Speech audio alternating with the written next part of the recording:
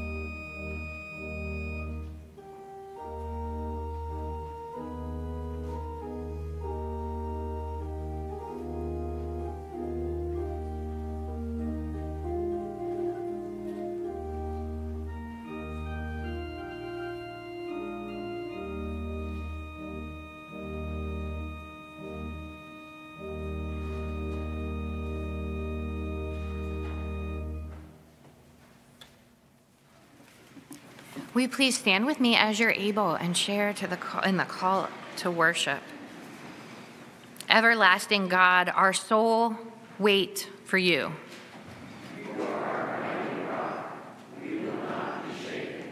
Everlasting God, our souls wait for you.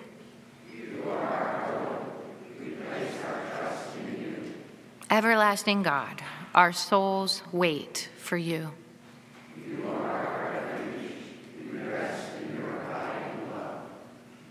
Will you pray with me? God of many seasons, we enter your presence with joy and thanksgiving. We acknowledge all the ways that you meet us as we gather in your name.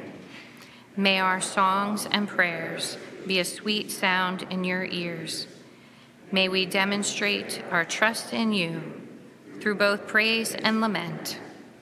May our hearts yearn, our spirits stir, and our souls wait in holy hope and expectation. Amen.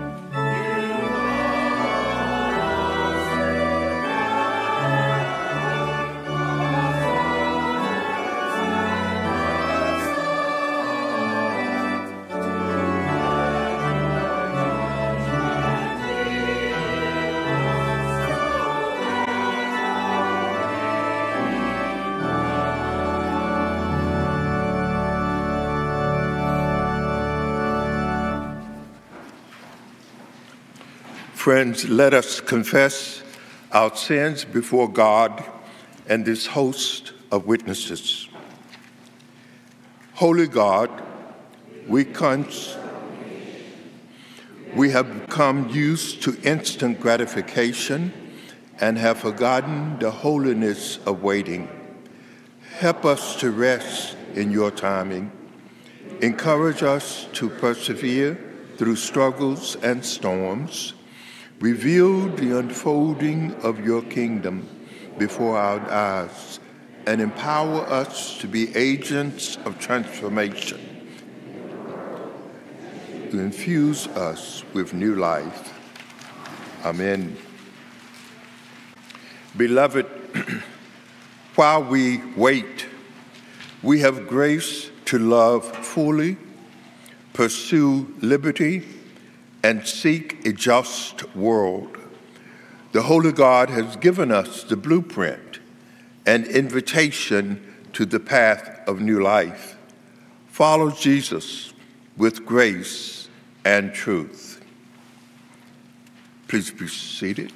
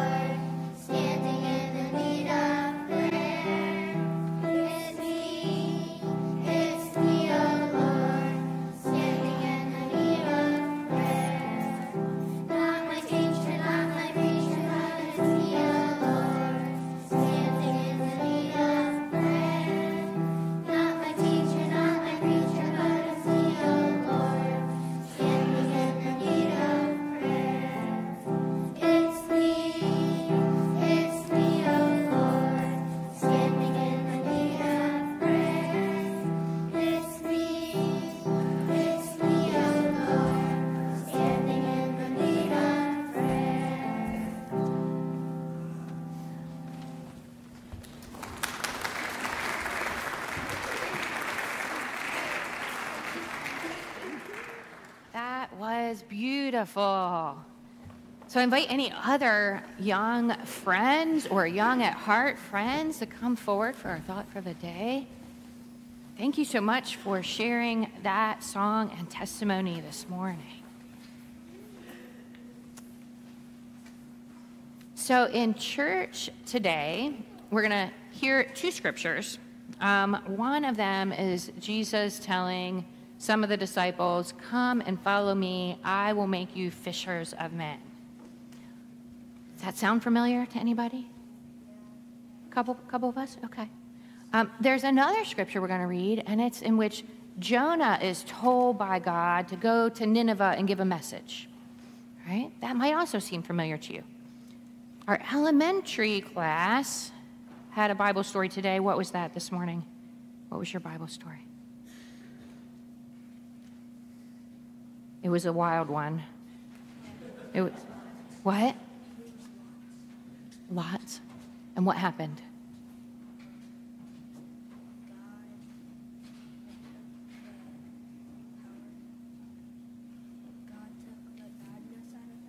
Yeah, so this is the story of, it's talked about as many demons, many legions, and God did what? Yeah, so God put them in pigs, right? Took them out of the person and put them in passing by pigs, right? And so in each of these stories, there's a big problem, and God or Jesus is really specific in giving an answer, right? Wouldn't that be great? That's a very, very big gift in life, right? And so in each of these stories, as God or Jesus gives a direction, God takes care of the people, right? So sometimes in our lives, we teach ourselves to be independent thinkers and to be independently strong, right? We just do that a lot, right? And so when we have challenges in our life, when we have a really hard test to study for, when we have something that's a new skill that we're trying to learn, like in baseball or in band or in gymnastics, and it's really hard, right? When we have a fight with a friend, when we have a family member that dies, often we have the practice and we teach each other to ask the question, what am I going to do? What am I going to do? Right? And we sit sometimes feeling powerless with that question. Well, I want to remind you today, and to remind me today, to pray and then do. Pray first and then do. In each of our stories, people were taken care of because they heard from God what to do, right? And so while God can and sometimes does speak directly to us, when we pray, God also speaks in many, many different ways. So we want to pray first and then do. Can you repeat that with me? Pray first and then do. All right? So let us pray. Our Father, who art in heaven, hallowed be thy name. Thy kingdom come, thy will be done, on earth as it is in heaven. Give us this day our daily bread, and forgive us our debts, as we forgive our debtors. Lead us not into temptation, but deliver us from evil. For thine is the kingdom, the power, and the glory forever. Amen.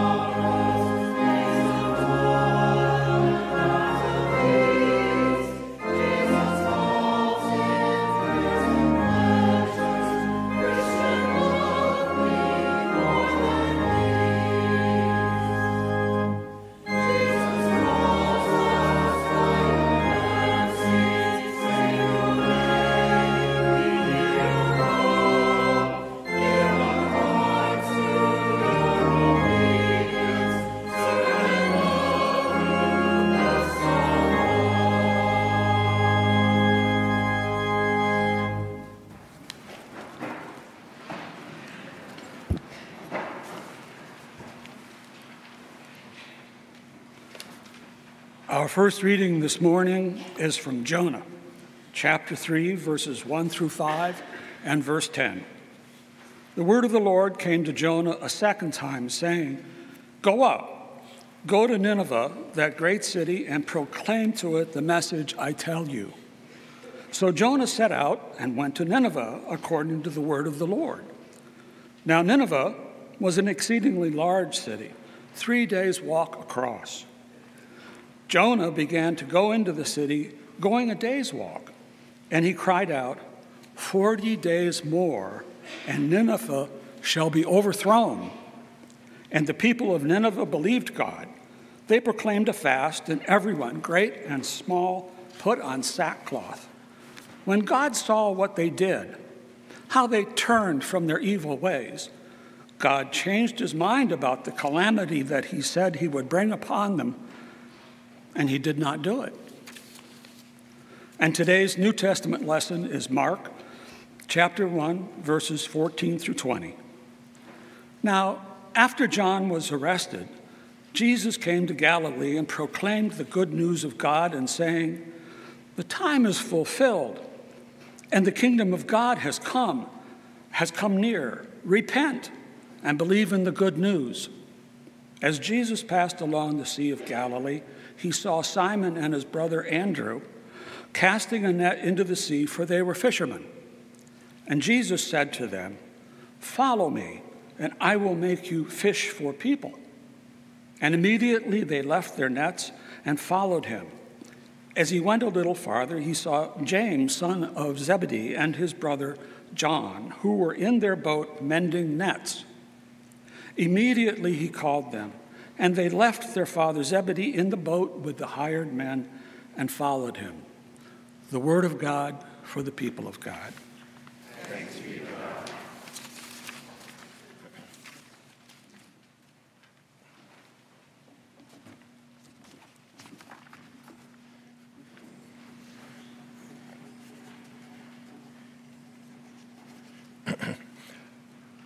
I believe I have one of the greatest jobs in the world, to be able to begin one's week, and I believe it is more Monday morning than Sunday evening, to begin thinking about and reflecting on a section of Scripture. We called it in theological seminary a pericope, a passage that might be expounded upon in the presence of a congregation that will not be a waste of their time.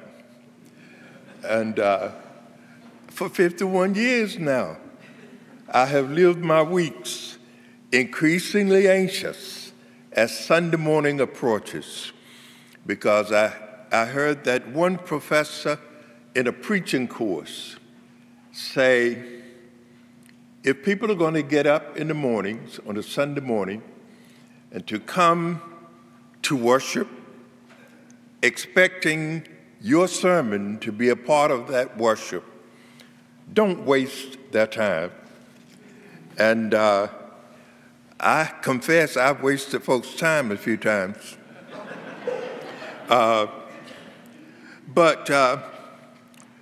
We might have spent some time today talking about Jonah. We might have spent some time talking about the calling of Simon and Andrew, James and John. But there are some words that sort of, we say, jumped off the page for me this week. And they were just read meaningfully for us. Did you hear the first phrase of that gospel text?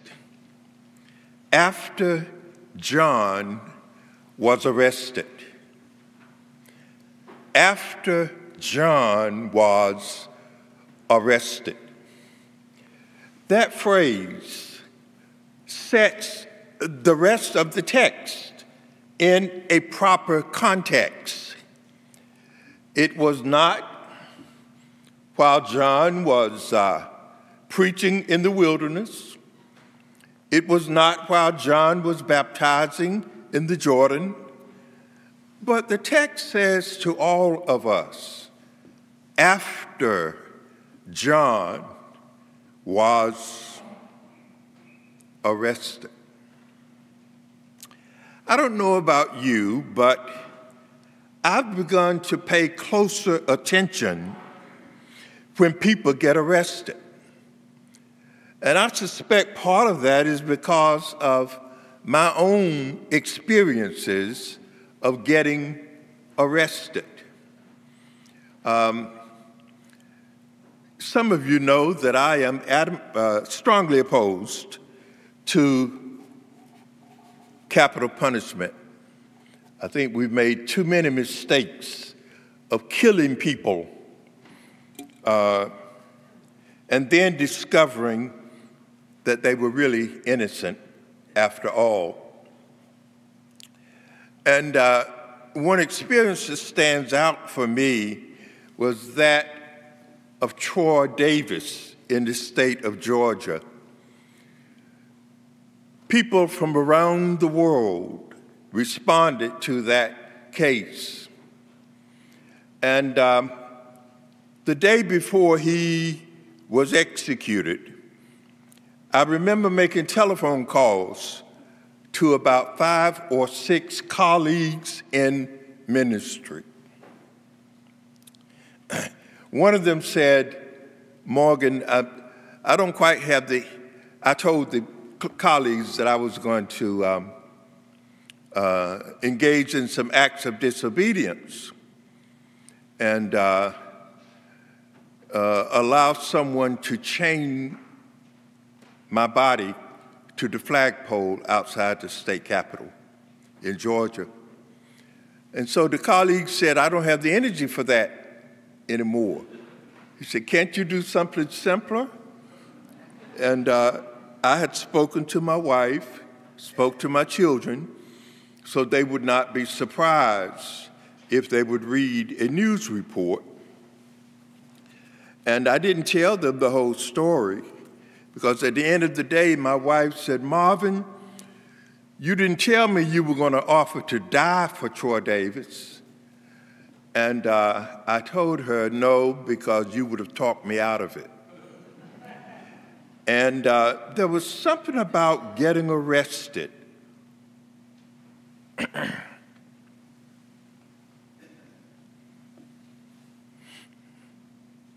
on that day, being carried off alone that time rather than with the group. There was something about that that felt lonelier than any of the other times when I have been arrested because of civil disobedience.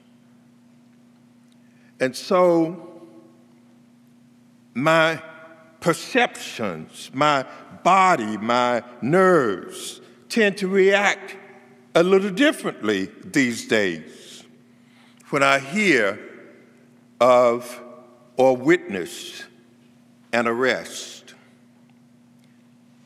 After John was arrested,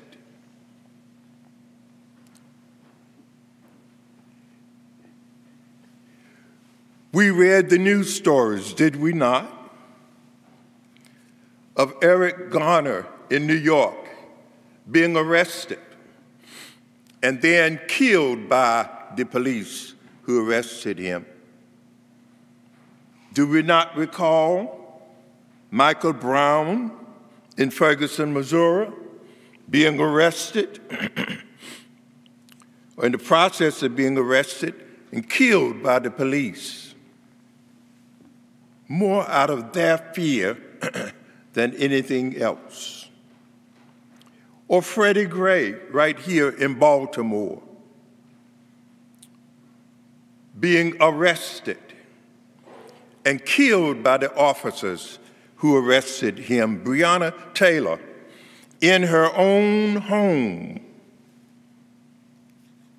being killed by the police who entered her home. And we do not even need to mention the name of George Floyd.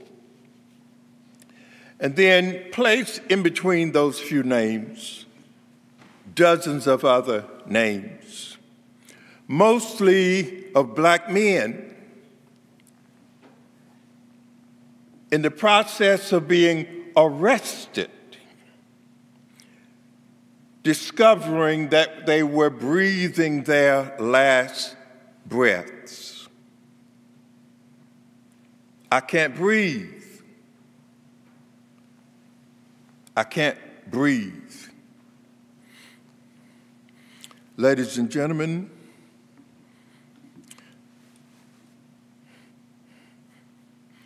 there's not enough time to read all of the names. We would be here into the afternoon. I might lose my job if I would try to read all of the names. Men, boys, women, in the process of being arrested and killed by the police instead. And so, when I looked at that gospel text, I found that I could not read beyond that opening phrase. There's something about that phrase that stopped me in my tracks. Have you noticed when driving along the highway or the city streets, when someone is being arrested, drivers will slow down. They want to know who's being arrested or how the person who's being arrested is going to be treated. Arrest. After John was arrested.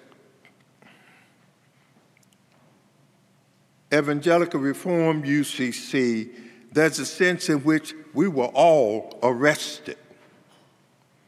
How dare you be a radically open and inviting and welcoming congregation?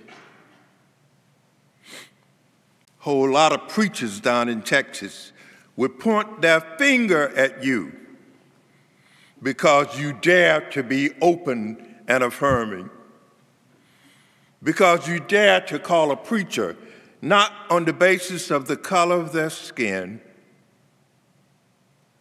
but on their work record.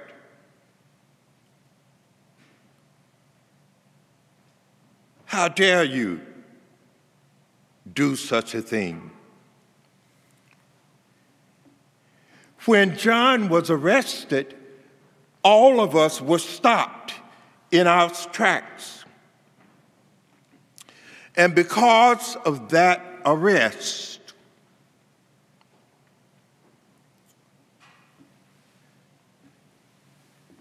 a movement was ended. The timing to end the movement was consistent with God's will, or it would not have happened. But after John was arrested,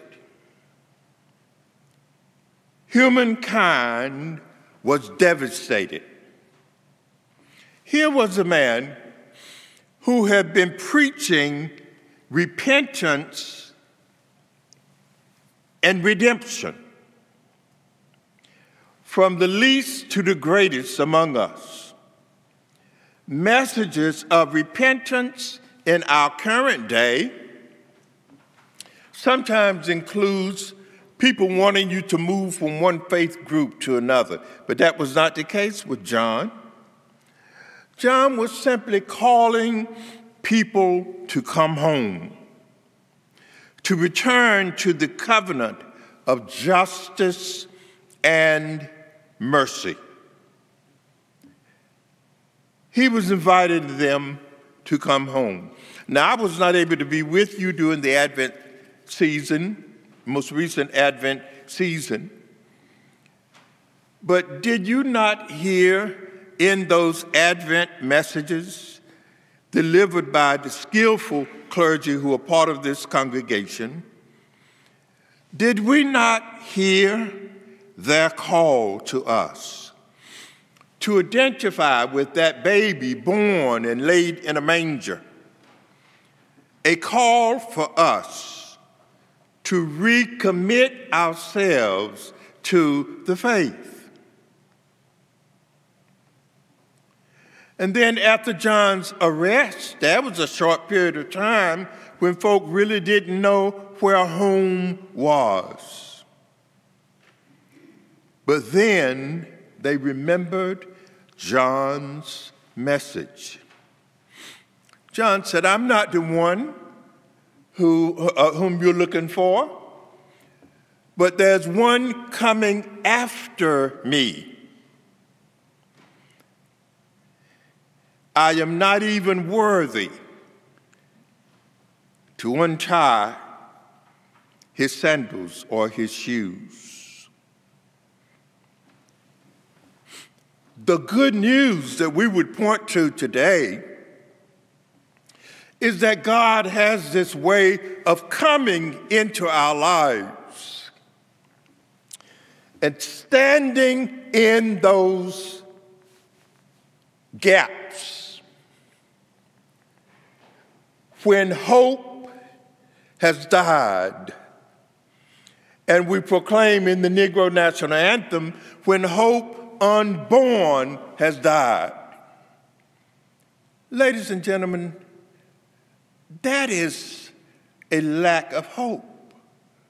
When hope unborn has already died. Don't you know the families of Eric Garner, Michael Brown, Freddie Gray, Breonna Taylor, George Floyd? Those families were filled with hope that their loved ones might live out their lives and make a meaningful contribution to the world in which we live. But no, a few police officers decided that that was not to be the case. When John was arrested, it ended a movement and left a gap. But then by revisiting John's message, what people discovered, and it is as true for us as it was for them. They discovered that John had already proclaimed for their hearing who would fill the gap.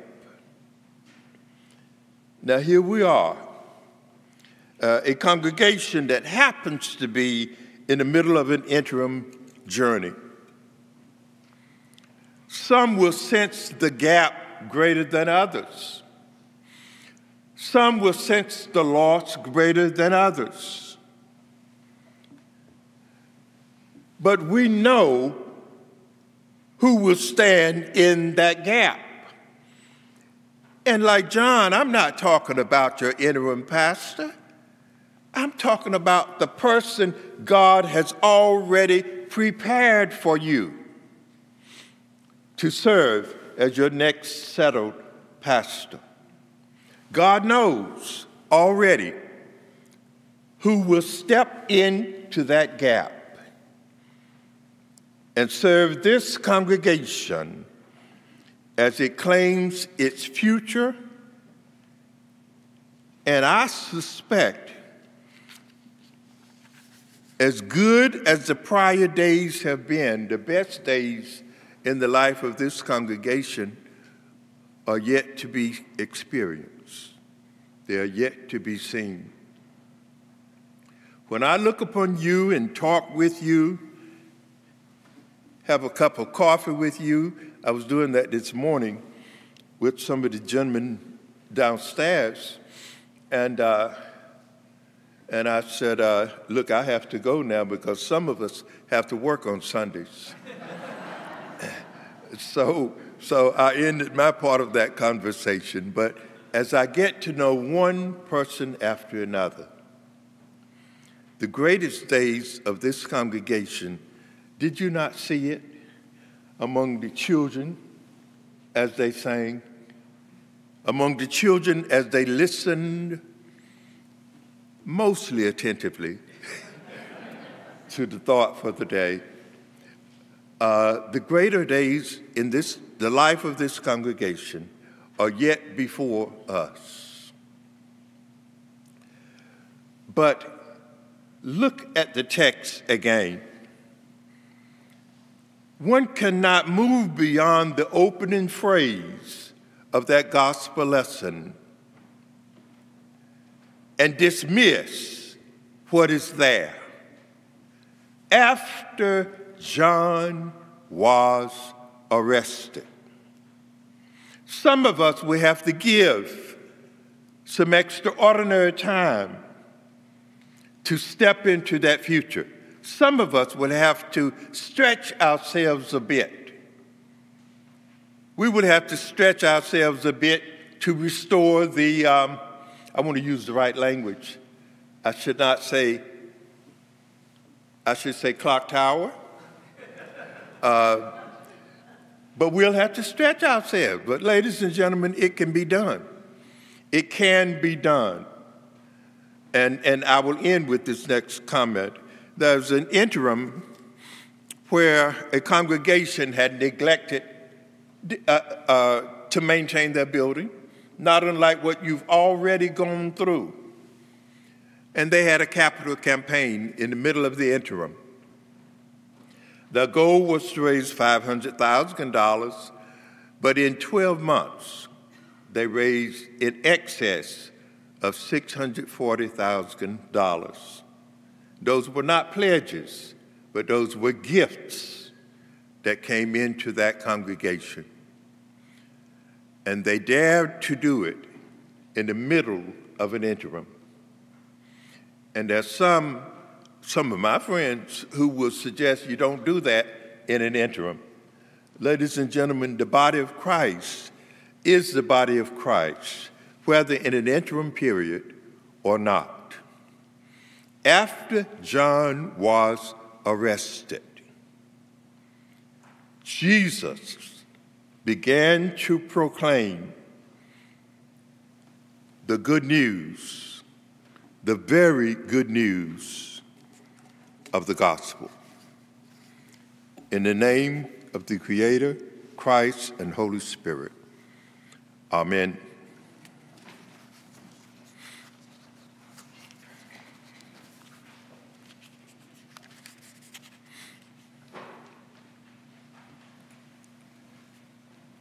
Let us look to God in prayer.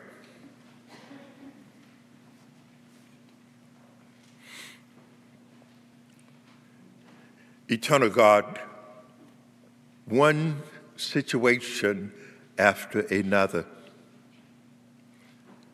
has a way of coming into our lives. For one, it might be bereavement at the loss of a family member. For another, it is the uncertain news surrounding a medical diagnosis. And for another, it is the anxiety surrounding the lives of children, adult children, who may be struggling to meet the obligations of their families. For another, there may be an internal struggle with their faith. They don't know whether to remain a part of this organized religion or to do something different. And so there is that internal pool, and for some, a break with the church. But dear God, we give you thanks for so ordering our lives that we continue to find meaning and purpose in gathering for worship, in being a part of a community of faith. A community of faith that dares to be inclusive, that dares to care about others. Thank you, dear God, for those positive experiences in our lives. Thank you for reminding us that it was after John was arrested that people of faith really began to learn and more fully understand how you revealed yourself to us in Jesus the Christ. Be with this congregation, be with all churches that are planted by your hands, and grant us the ability to be the body of Christ. These blessings we ask in your many names. Amen.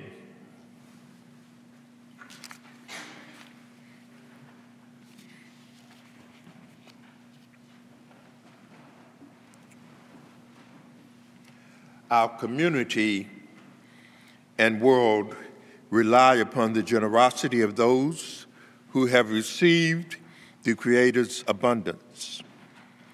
Let us offer our gifts in the knowledge that some have no other choice but to wait on us to act, to share, and to give.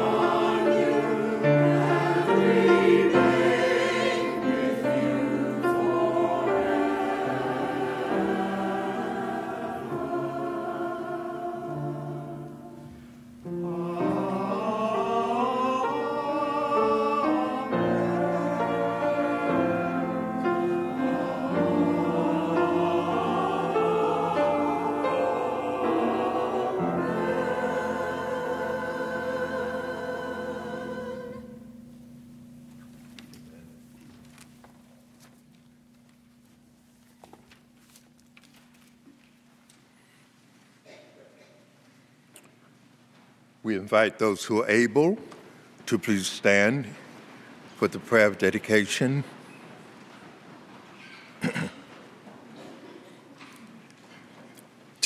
Reading together, Eternal God, magnify the gifts we give to gratitude and for your glory. Amen.